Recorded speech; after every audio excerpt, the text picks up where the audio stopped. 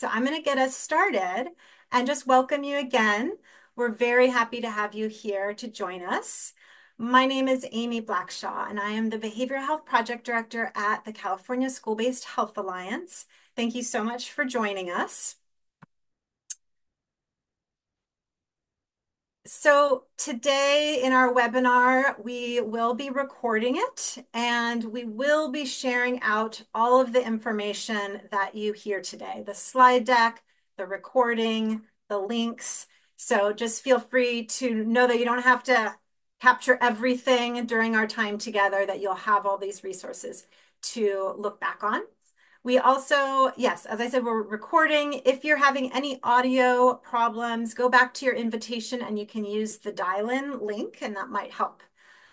So let me first start just by giving you a brief background about the California School-Based Health Alliance. If you're not familiar with us, we are the statewide nonprofit organization in California, and our mission is really to improve the health and academic success of children and youth by advancing school-based health services.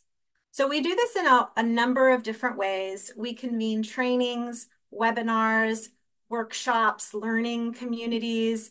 We share out best practices. We identify and uplift experts in the field. We host an annual conference for school health champions across the state.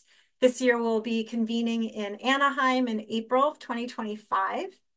We offer lots of written tools and guides to help guide and build capacity of organizations, schools, school districts, and other folks to bring more health services into schools and to support the growth and expansion of school-based health centers and wellness centers in California. Lots and lots of resources are available to you on our website. They are all free. We want to spread them widely. There's tools and guides and resources. Please take a look. And if you're not a member of CSHA, we highly encourage your organization to become a member, especially if you have a school-based health center, if you plan to open a school-based health center or a wellness center, or you plan to attend our conference. The membership provides discounts for the conference as well as extra technical assistance. So we're going to dive right into the meat of our webinar. I'm going to start by introducing our main presenter, Dr. Mikah Owen. But first, let me just tell you a little bit about him. Dr. Owen is based in the Sacramento area. He serves as co-principal investigator and senior director of clinical and academic programs and health equity at UCAAN. UCAAN is UCLA-UCSF ACEs Aware Family Resilience Network. It's quite a mouthful. Dr. Owen was an assistant clinical professor in the Department of Pediatrics at UC Davis. He earned his MD at UCSF, completed his pediatric residency at UC Davis, and a fellowship in community and societal pediatrics at the University of Florida. He most recently completed a fellowship in health equity leadership at Yale University. So we're so pleased to have Dr. Owen here to share his expertise on ACEs, and I'm going to pass it over to you, Dr. Owen. Thank you, Amy. And I am so excited to be here. Thank you for the introduction. I think in addition to what you mentioned, I was also had the opportunity to be a medical director at a school-based health center when I was based in Florida, and really loved the time that I spent at the school-based health center and the connection that I was able to make with the teenagers there, and the follow-up that we had. And school-based health centers hold a special place in my heart. So really excited to be with you all here today. And today I want to talk about, give a little bit of background around adverse childhood experiences, or ACEs, and toxic stress, and talk a little bit about California's ACEs Aware initiative and our recommendations around ACE screening and response in clinical settings. So we'll start just by defining some terms and talking about adverse childhood experiences, or ACEs. And so when we refer to ACEs, we are talking about these 10 categories of adversities in these 3 domains experienced before age 18. And we recognize there's a lot of other adversities that a child may experience during their childhood. So it's important to point out that these 10 categories in these three domains, abuse, neglect, and household challenges, came from the landmark study from Kaiser and the CDC in 1998 and studied over 17,000 patients and found a lot of associations between these particular adversities and a number of poor health and well-being and social outcomes, which we'll talk about a little bit later. Next slide.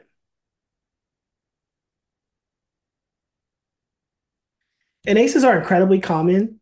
So in California, youth ages 0 to 17, about a third have experienced at least one ACE, and about 4% have experienced four or more ACEs. And we'll talk about why that number is important a little bit later as well. Next slide.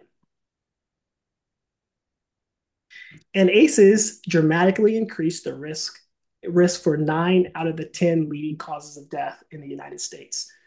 So here's the leading causes of death in the United States in 2022. And on the right here is the odds ratio of when you have four or more ACEs relative to no ACEs. And again, going back to why these four ACEs are important. So we see that for those with four or more ACEs, they have twice the odds of having heart disease than those with none. Similar to cancer. For Alzheimer's disease, almost 5 times the odd, and so on, as seen in the slide. And here in the slide, we have COVID-19. But interestingly, there's data that's coming out now that's showing that those with four or more ACEs had increased morbidity and mortality for COVID-19 as well. So if we look at this slide, there's a couple of things that really want to highlight or point out here. And so the first is many of the things that are on this list in terms of causes of death are really adult health outcomes. And we recognize that, and we'll talk about that in a bit in the next slide. But the other thing that we really want to point out in this slide is that oftentimes when we think about ACEs or we think about toxic stress, that there's a focus on mental and behavioral health issues. And absolutely, there are strong associations between ACEs and a host of poor mental health outcomes or behavioral health outcomes. But really looking here to show that ACEs are having an impact on our physical health as well. And we'll talk about that throughout today's talk. Next slide. So the previous slide really highlighted the association between ACEs and some adult health outcomes and some of the leading causes of death in the United States. But just to point out that there are strong associations between ACEs and a number of health and well-being outcomes in pediatrics. So we know that youth who experience four or more ACEs have higher prevalence of things like asthma and allergies, headaches, overweight and obesity. On the right column here, aggression, ADHD, depression, and anxiety. And for me, this is my clinical practice is very much what I've experienced in clinical settings as well. So I used to practice in school-based health centers, but I currently work in a youth detention facility.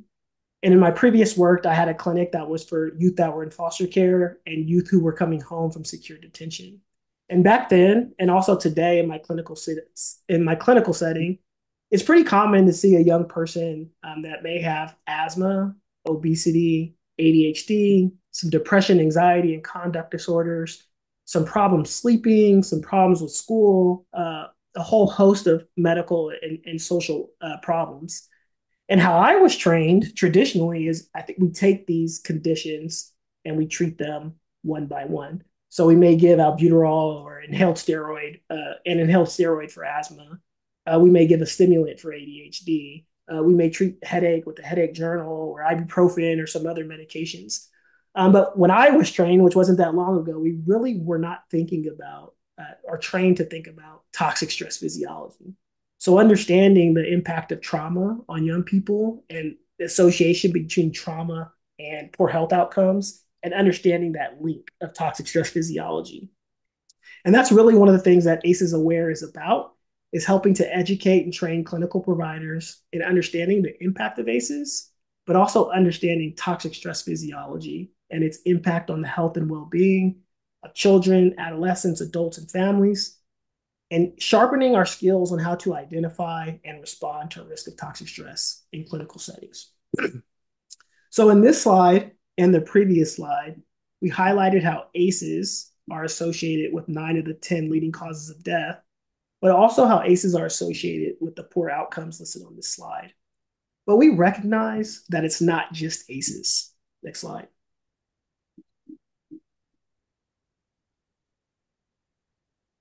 There are a number of additional risk factors for toxic stress, in addition to the 10 ACE categories, which we talked about earlier. So things like community or school violence, discrimination, housing instability, food insecurity, separation from a parent or caregiver, living with a parent with a serious physical illness or disability, having a parent or caregiver who died. A whole host of other factors may also be additional risk factors for toxic stress. Next slide. In addition to those risk factors that were listed there and others, we also recognize the importance of protective factors.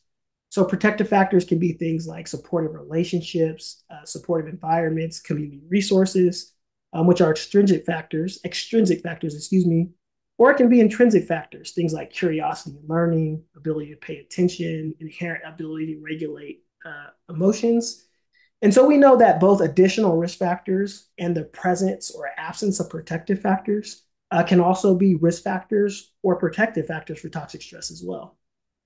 Next slide. So we recognize it's not just about ACEs, it's not just about additional risk factors for toxic stress, or just about the presence or absence of protective factors, but rather it's the cumulative balance. It's about the balance between negative experiences, and not just the number of negative experiences, but the timing that you experience them in childhood, the severity and the frequency, and also about positive experiences. And the same for those, the timing, the frequency, how strong they were.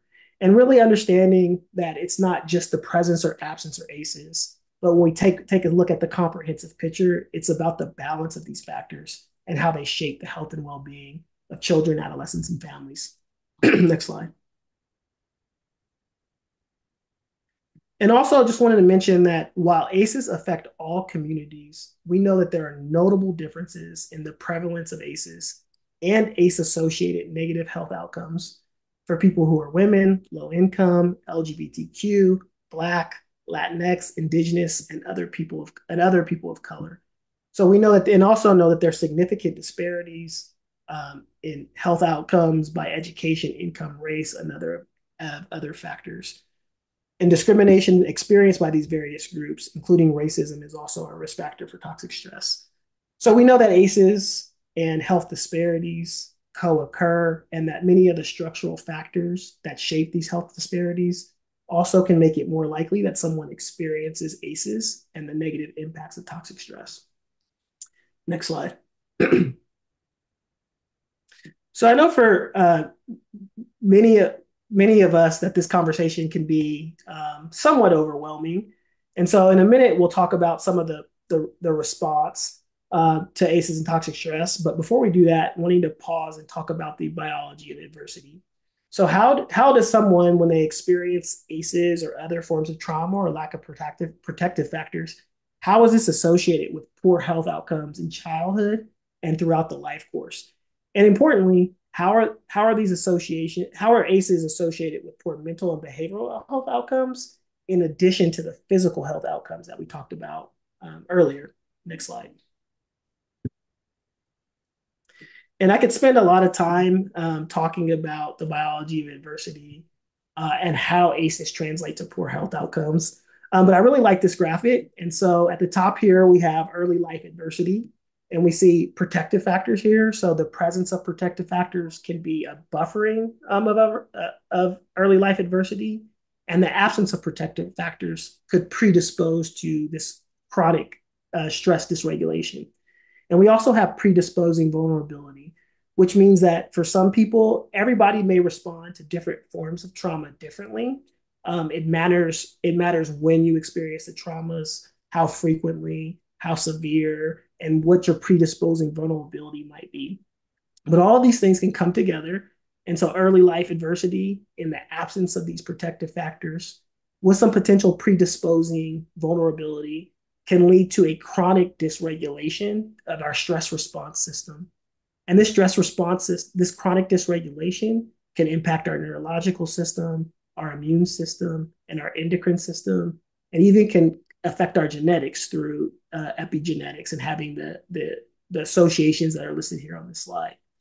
So here we can see that this chronic dysregulation can impact really all of our regulatory systems And that's why ACEs can be associated with not just the mental and the behavioral health outcomes, but also the physical health outcomes. Next slide. And again, this information we understand, I think, can be overwhelming. And so we want to make sure that we're communicating to you, but also to our patients when we see them in clinic, that just because you have experienced ACEs doesn't mean that you're going to have the poor outcomes that we listed earlier in adulthood, or that you as a young person will experience the pediatric health conditions and behavioral health, mental health, physical health conditions that we listed earlier.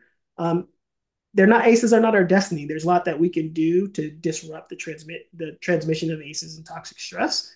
And we want to talk a little bit here today about what we do in the clinical setting. Next slide. So I want to talk about the ACEs Aware Initiative, which is the first in the nation effort to promote early detection and intervention to mitigate the health and societal impacts of ACEs and toxic stress. ACEs Aware was launched in 2019, and it's funded through the California Department of Healthcare Services. And it's a collaborative effort between California Department of Healthcare Services and the Office of the California Surgeon General. Next slide.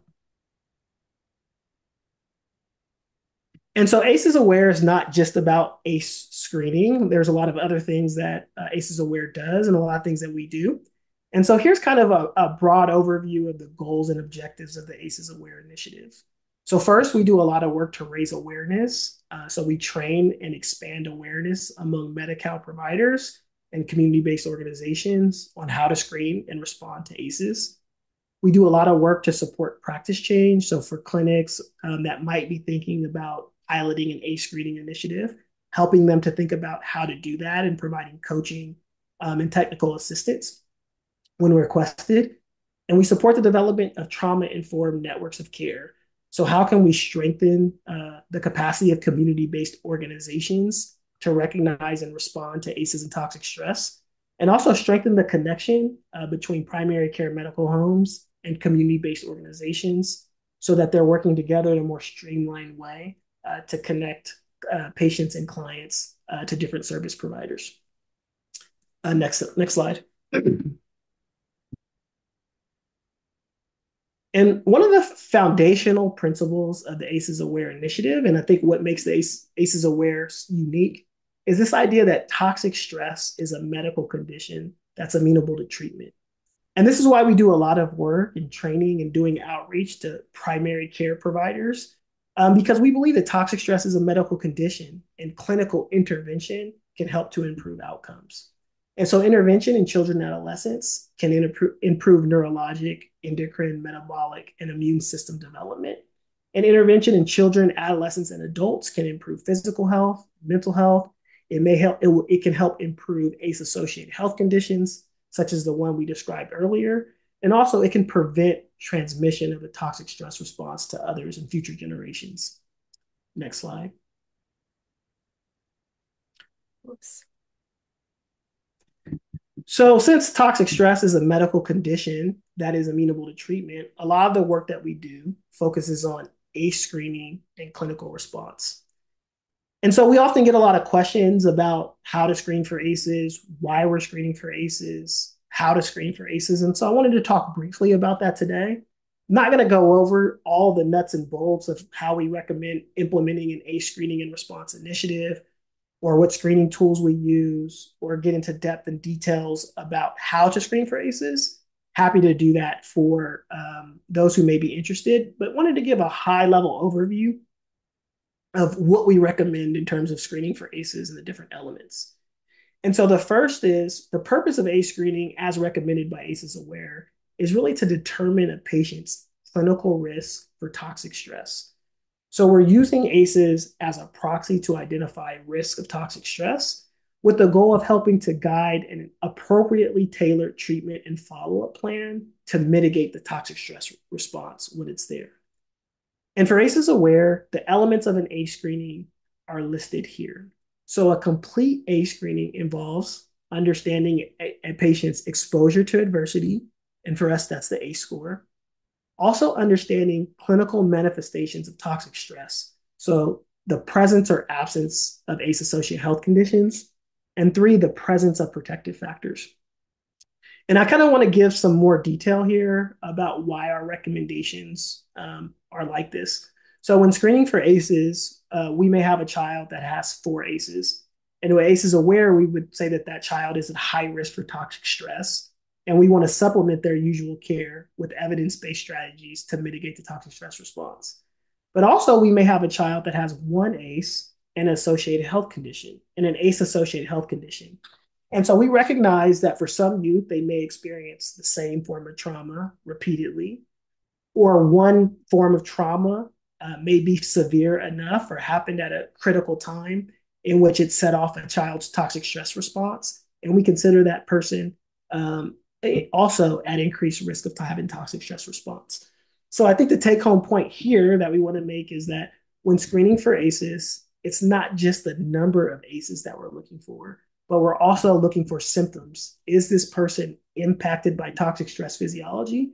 And we're also looking to assess protective factors. Does this person have protective factors in place in their life that may be able to mitigate the risk of toxic stress or mitigate the toxic stress physiology if they are experiencing it? Next slide. And also, we recognize that it is really important how you do ACE screening in the clinical setting. So, first and foremost, we always want to follow trauma informed principles such as establishing trust, safety, and collaborative decision making. And also, there is a lot of pre work that we recommend clinics do before screening for ACEs.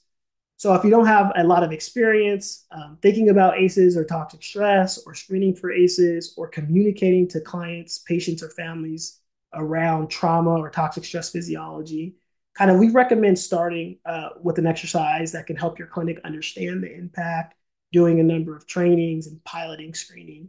And so we really want to be mindful about what we're recommending when we're starting a screening.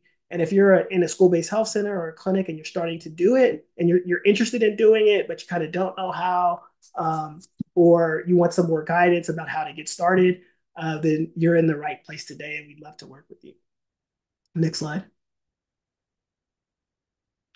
And just a common question also that we get around ACE screening and response is, well, what do we do with a positive ACE screening, right? I have a patient in my clinic that is impacted by ACEs. I suspect toxic stress physiology. And what do we do?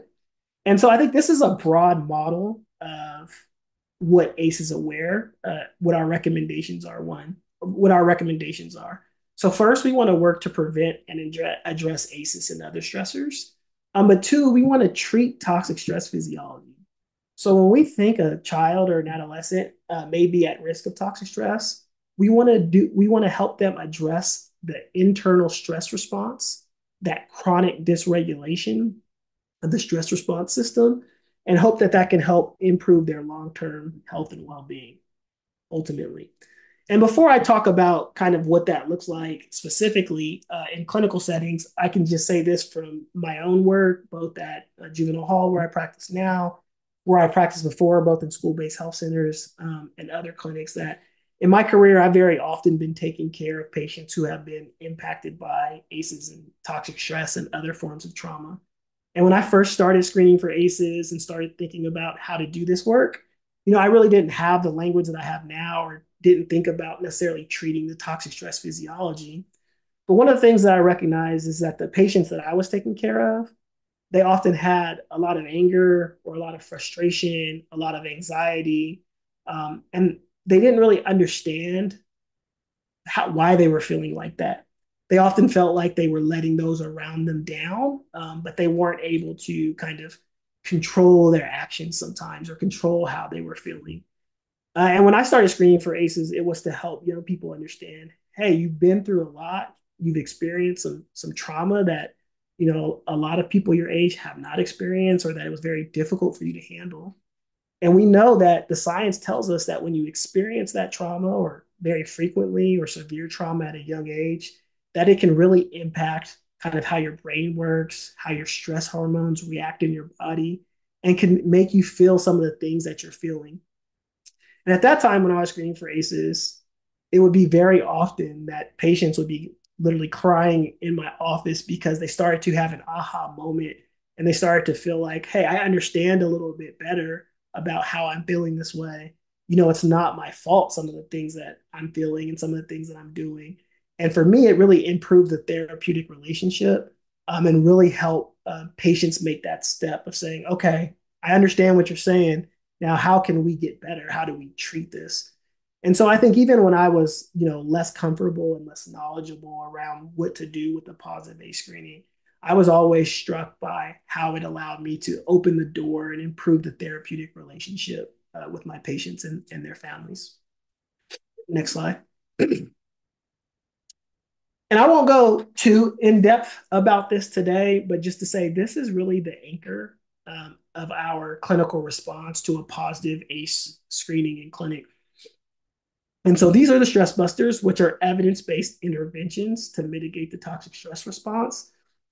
And so a lot of what we do is help clinical teams understand or work on how they can utilize these strategies listed here to respond to someone who's at high risk of toxic stress in their clinic. And it seems really simple, I think, on this wheel here, but there's a lot of challenges, I think, to implementing these. We understand those. And also, I think that providers have various levels of comfort around talking to their patients about these interventions, but also tying these interventions to treating of the dysregulation of the toxic stress response, right? So an example of that would be maybe you have someone in the clinic who has poorly controlled asthma, who has obesity or they're overweight and have had troubles addressing that and may have some behavioral health issues as well. Many of the issues that we listed on this slide. So what we really work with clinical teams to do is understand how you can connect with that patient on implementing these stress busters, but how you can also make that connection for that patient and that family, that what we're doing is we're using these to treat the dysregulation of the stress response. And through treating the dysregulation of the stress response system, that we hope to see the asthma improve, to see some of the behavioral health issues to improve, and really to see all of our ACE associated health conditions improve. And so we have a lot of resources on our website and work with clinics a lot on this issues. We have a 5-hour course that's broken off into little modules that kind of help clinical teams understand how they can implement these in clinical settings, and really look forward to the opportunity to work with providers in different settings to implement these in their clinical setting. Next slide. So I talked about ACE's AWARE's clinical recommendations and kind of the clinical response. So what do we do clinically when we have a positive ACE screen or we have a patient that's impacted by toxic stress physiology? But I just want to call out that we also recognize that no single sector or category of prevention or treatment is sufficient in achieving our goals of preventing ACEs and reducing toxic stress in both now and in the future. And so I focus on the clinical setting, but we know that the science of ACEs and toxic stress applies in healthcare and public health and social services, and early childhood education and justice, really any place that interfaces with young people, and that there is a role for each of these sectors to play in preventing ACEs, but also recognizing and responding to the symptoms of ACEs and toxic stress. Next slide. And in California, there is a lot of that work happening. We can go back. So in California, there's a lot of that work happening. I'm talking here about ACEs Aware, which is really focused on the gray here. So ACE screening and clinical response, early identification and early intervention for toxic stress. There's also a fair amount of research on biomarkers and different type of physiological responses in terms of toxic stress physiology. There's work being done to develop and sustain trauma-informed networks of care. There's cross-sector training and collaboration that's happening, public awareness and education, and some policy changes related to ACEs and toxic stress. And there's examples that we have for each one of these. But I wanted to highlight two of them that I think were really salient for school-based health centers and the adolescents and children that we're talking about today. Next slide. So the first is a public awareness campaign, which is the Live Beyond campaign. And the Live Beyond campaign is really exciting because it's one of the only campaigns that I'm aware of that really targets youth and young people to educate them about the impact of ACEs and toxic stress, how they can heal from toxic stress physiology. Next slide.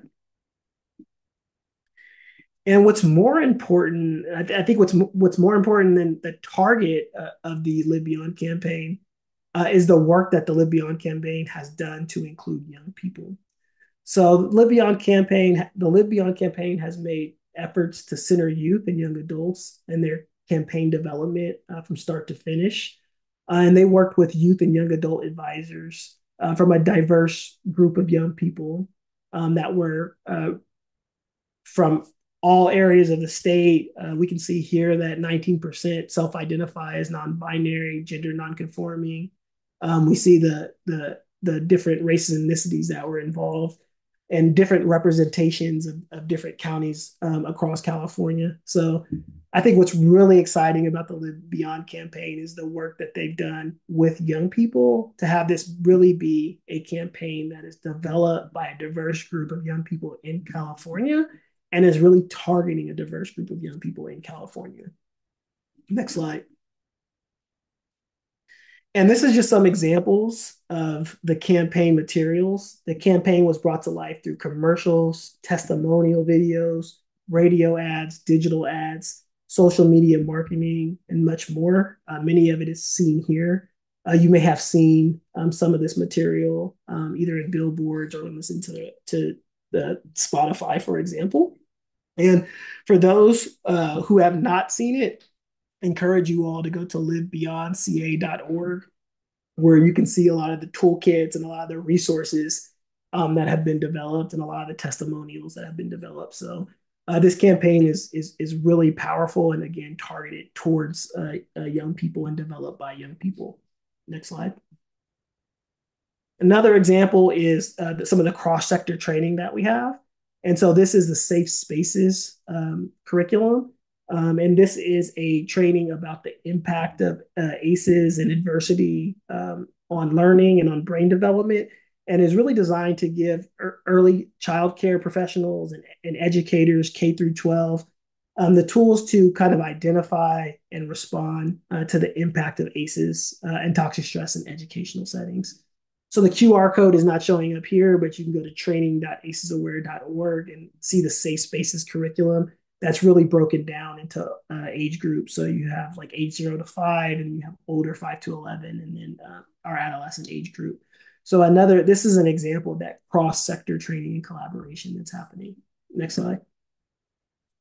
And again, going back to no single sector category is a prevention or treatment is sufficient alone. I'm just really excited to have the opportunity to think about how to do this work well in school-based health centers. Next slide.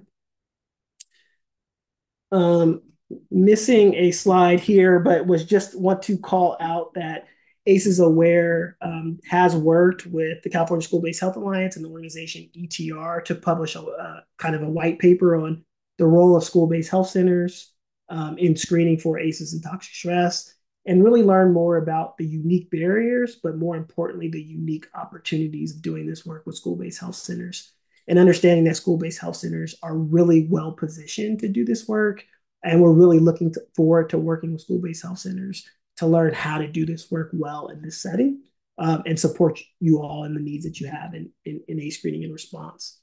And just wanted to end with some additional resources. So this is our core training link. So in California, clinical providers who screen for ACEs can receive a $29 reimbursement for ACE screening. To be eligible to receive that reimbursement, you have to complete the core training, and that link is here. Next slide. In addition to our core training, we have over 100 hours of training content. We're constantly developing more. All of our trainings are free, open to everyone, and eligible for various CME and continuing education credits. And so that can be found at training.acesaware.org. Next slide. And then just have more resources for the clinical response. So here I talked about earlier our Stress Buster course that talks about how to implement this in various settings, and a lot of other patient tools and patient handouts on kind of how to manage a chronic or toxic stress physiology. Next slide. And if anybody has any questions about ACEs Aware or what we talked about here, feel free to reach out to us at questions@ACEs Aware. And with that, I'll pass it back over to Amy. Thank you so very much. That was really, really helpful. I really, one of the things that stood out from what you had to say is your experience as a clinician and how doing ACE screening and response has helped you really strengthen that therapeutic response with the folks that you're working with. That's really powerful. So we are going to transition just to talk a little bit more about ACE screening and school-based health centers.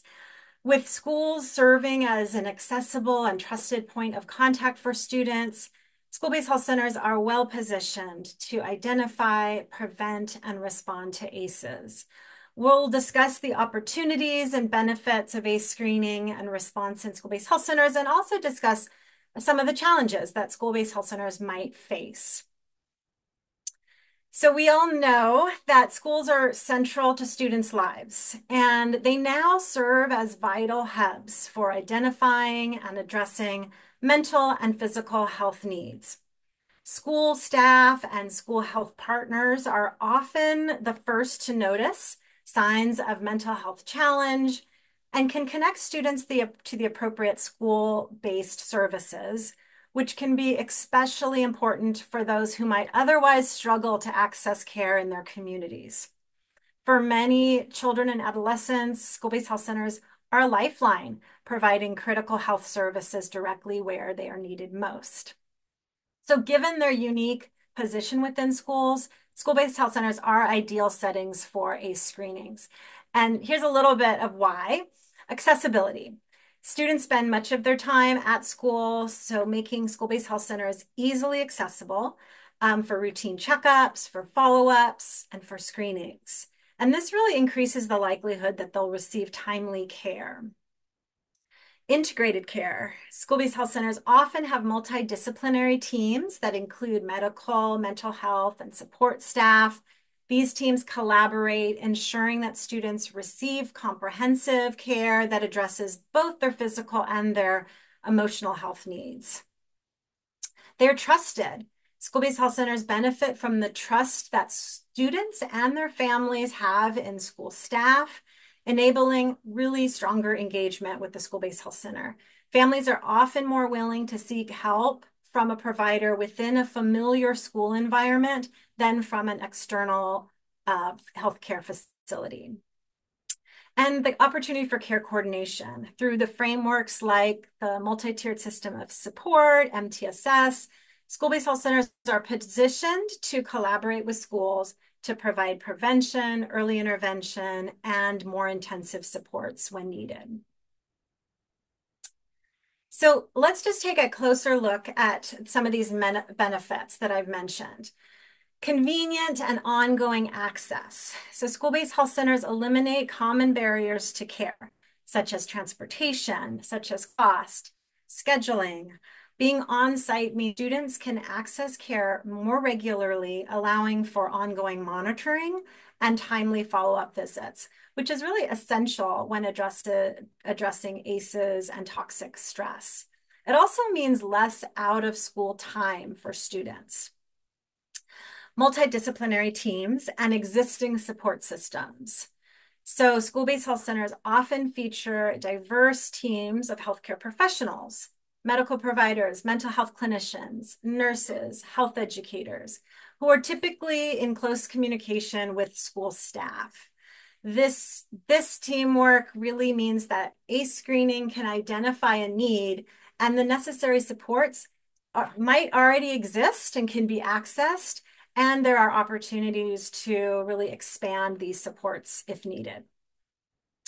Strong provider-student relationships. The school environment fosters trust, which is really key to effective ACE screening. Students are more likely to open up to a provider when they feel they have familiarity and in a setting where they feel safe and supported. The ongoing presence of health staff within schools also helps reduce the stigma that can be associated with seeking out mental health support. Trauma-informed care. Many school-based health centers already operate under a trauma-informed care framework, which makes them equipped to address the impacts of ACEs on both health and behavior. They're also really designed to meet the cultural, linguistic needs of the communities that they serve, which is really critical in reducing disparities in access. And finally, financial sustainability. SBHCs can benefit financially from ACE screenings as each screening is reimbursed. I believe it's $29, but tell me if I'm wrong, Mikah, which is outside of a typical FQHC reimbursement rate. This additional revenue stream can really support the expansion of ACE screening and trauma-informed care practices, which really ultimately helps with sustainability. So, I just want to specifically in terms of youth mental health, I want to emphasize what we know about the benefits of school-based health centers and school-based behavioral health support. So here's some of the statistics, right? 70 to 80% of children and adolescents who receive mental health services access these services at school. Youth are 6 times more likely to complete evidence-based treatment in a school setting versus a community-based setting. So you can see this is really impactful data. And there's also benefits around the relationships. School-based settings provide mental health professionals easy access to educators. And those educators report both increased ability to respond appropriately when students are in distress and build better relationships. And also just that relationship piece that Dr. Owen spoke about, higher quality relationships with adults has been linked to reduce mental health distress for youth and is a protective factor against suicide. So all of this speaks to why ACE screening and response in school settings can be so powerful and really provide support and intervention for students who need it in a setting where it can make a big difference for them. And the data really supports this. But screening goes beyond a simple questionnaire or a screening tool that we might offer to students. It's really about creating a trauma-informed environment where students feel supported and understood. The trauma-informed care emphasizes safety, trustworthiness, collaboration, empowerment, and really it also can focus on cultural, historical, and gender considerations as well. So again, school-based health centers are well positioned to meet this need as they already prioritize building trust with students, with families through ongoing care, through tailored services, and often have a trauma-informed framework. However, implementing ACE screening comes with real challenges that we need to consider. One of those is limited resources. Not all school-based health centers have the capacity to address the full range of needs identified by ACE screenings. Truly, not many settings are able to address the full range of needs. And a shortage of behavioral health providers or lack of appropriate cultural community resources for addressing social drivers of health can really create some barriers to providing more comprehensive care. So there can be hesitance to ask questions about ACEs if we don't have, quote unquote, a solution. And that's related to managing high ACE scores. There is a concern that identifying a high ACE score could, as some have called it, open a can of worms or have some kind of unintended consequences. For example, concern that it might potentially make that student feel stigmatized, or that it could undermine the trust between the provider and the patient, or it could trigger mandatory CPS reports. So addressing these concerns is really part of preparation for ACE screening in school-based health centers and requires careful planning and support and training. Screening fatigue is also another challenge. Many school-based health centers already use multiple screening tools for various health and behavioral issues. So adding an ACE screening can feel like an additional burden, leading to more screening fatigue. So really this just speaks to how critical it is to integrate ACE screenings in a way that can complement the existing assessments without overwhelming staff or students. Time constraints are also another barrier. Many school-based health centers operate on a reimbursement model that emphasizes billable visits. So this can make it difficult to invest time in implementing new workflows, in doing staff training, developing partnerships that are essential to providing trauma-informed care. It could also put pressure to prioritize billable visits over screenings, over psychoeducation and follow-up. And this is why a billing mechanism for ACE screening exists and really recognizing this fiscal consideration. And another challenge is organizational buy-in. Sometimes school-based health centers are governed by various lead agencies, could be a FQHC, a health department, a community-based organization, and these agencies might have different priorities, which can make it more difficult to secure buy-in for new initiatives such as ACE screening. So aligning goals and demonstrating the value of trauma-informed care and screening are key to overcoming this challenge. So, given all that you've heard today and given the opportunities and challenges that we've discussed, we want to offer support for those interested in integrating ACE screening into your school-based health centers. The California School-Based Health Alliance is launching an ACEs Aware learning community for school-based health centers to advance ACE screening, response, and trauma-informed care. The learning community will feature a series of webinars, collaborative learning opportunities, and tailored technical assistance. So to be eligible, you need to be a school-based health center that does Medi-Cal billing. It has Medi-Cal billing providers that provides primary medical care and is really committed to piloting or launching ACE screening during this 2024-25 academic year. Participating SBHCs will receive up to $10,000 to support these efforts, recognizing that there's a lift to build capacity. And we're really pleased to be able to offer financial support. Some of the areas that we're going to dive more deeply as part of the learning community is around trauma-informed practice, around how to clinically respond to students who screen positive for ACEs, about more evidence-based resources and patient tools that are helpful to integrate into a school-based health center's clinical response. How to talk about ACEs with adolescents. What are youth telling us about what is most helpful and that resonates most with youth? The learning community will be able to include ACEs-aware youth advisors in our spaces to really help center youth voice. And really, we'll talk about that value of psychoeducation around ACEs in a really trauma-informed, youth-informed way. So we're going to be dropping, if we haven't already, some links in the chat that have a deeper description of this opportunity. The application is now live. If you're interested, you can indicate that. Go to any of these links. You can indicate that in the evaluation survey. And we just hope you'll consider being a part of the initiative to improve ACE screening and trauma-informed care in school-based health centers. Even if you are not part of the learning community, we will have 2 more upcoming ACE webinars that we'd love for you to attend, where we'll continue to deepen our knowledge and understanding.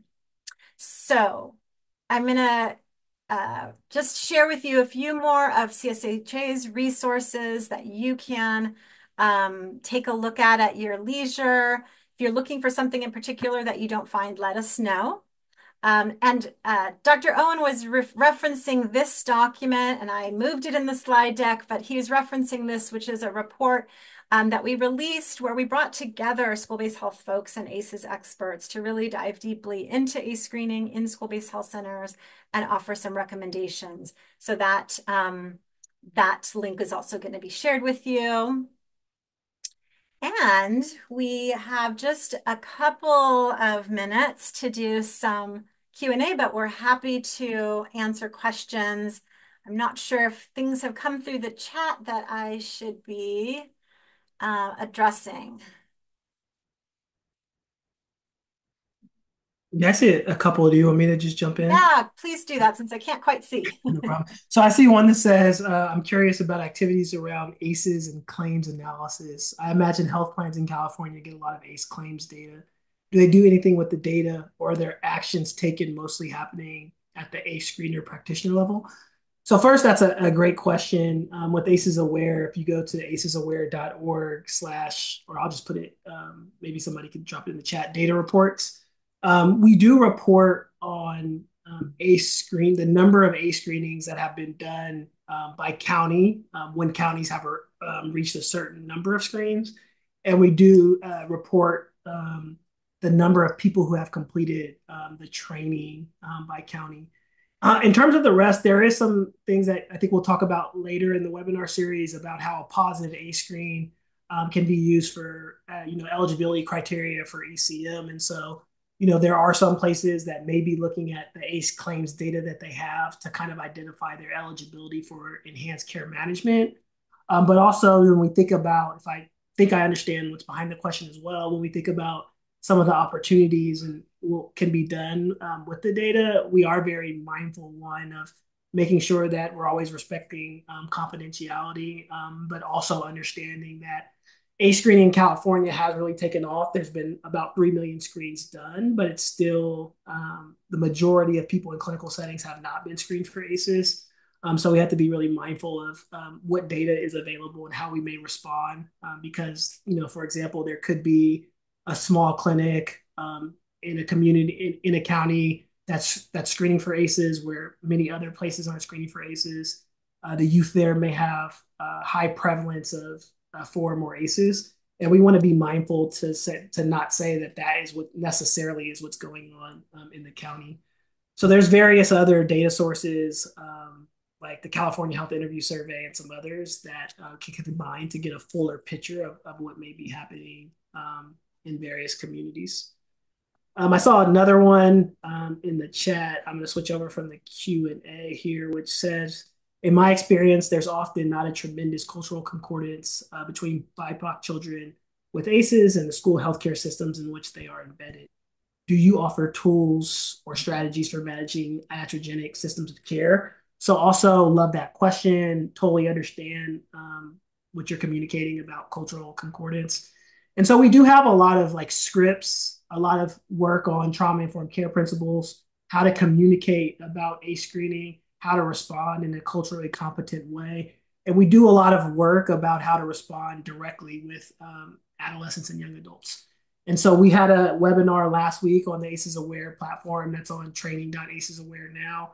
We heard directly from young people, many of who were people of color, about how to identify and respond to ACEs and toxic stress, how to communicate to adolescents around ACEs and toxic stress. So I do think we do a fair bit of that and hope to bring some more young people to talk to this group or to talk in future webinars. And we really hope that that will be a part of the work that we do in this community of practice as well. Another question, can you share an example of a workflow of how ACEs are administered in schools and how students with positive screeners are referred to mental health and behavioral health services? We often receive resistance from school staff or the district from implementing new projects in schools, or having a workflow will convince them. So we have quite a bit of that on training on our website, acesaware.org, for clinical settings. So we have a lot about ACE screening in the clinical setting and what a workflow could look like and how to respond in various referrals. I do think it's a little bit different if you are screening outside of like a primary care setting. Not to say that it shouldn't be done there, but there are differences. So without knowing more about this question, it's kind of hard to say if we have workflows, but kind of I will say that there may be some people on this call that are interested in potentially screening for ACEs in settings other than like a school-based health primary care setting. And if so, please do reach out to us at questions@acesaware.org. We're really interested in learning more about how people are doing that and what some recommendations for those workflows could be, and would love to work with those on kind of exploring that further. And Dr. Owen, maybe this one last question before we close, which is how does this training certification align or compare to mental health first aid? That's a great question. I haven't taken the mental health first aid training in a while, but I do think ours is our core training at least is pretty different in kind of understanding the impact of ACEs and adversity and responding with trauma informed care. I do think in some of our supplemental trainings that there is kind of a lot more or a lot of overlap. And I think one of the things that is unique about kind of our approach or our training is really helping clinicians, community-based organizations, teachers, whoever it is that's taking it, kind of be grounded in strategies to treat this toxic stress physiology. And so I think that's not a component of many other trainings, but just to understand that toxic stress is a root cause of many mental, behavioral health, physical health conditions, and that we really want to support different clinicians or provider types in implementing those strategies with patients and families to mitigate toxic stress. Great. Thank you so much. We don't have much more time, but I wanted to wrap us up.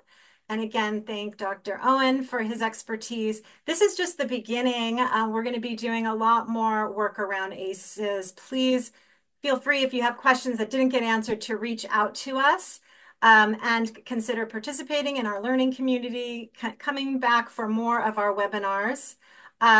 And just to let you know about what we're doing at CSHA, we have a few upcoming webinars that we'd love you to register for if you are interested. The first one is coming up next week on engaging young people as peer educators, specifically TUPE. We have another one in early November on the triangulum of cannabis, tobacco, and e-cigarette use and its effect on physical health, addiction, and mental health in young people. And then in November, we're going to have another webinar, not yet ready to register folks yet, but it's on wellness coaches and SBHCs. So more to come on that. Please stay in touch with us. And finally, I will just tell you, you know how to reach us. An evaluation will pop up when you log off. So if you can give us another 30 seconds of your time to complete that, we really would love your feedback about how, what you took away from this session. So thank you so much and have a great rest of your day.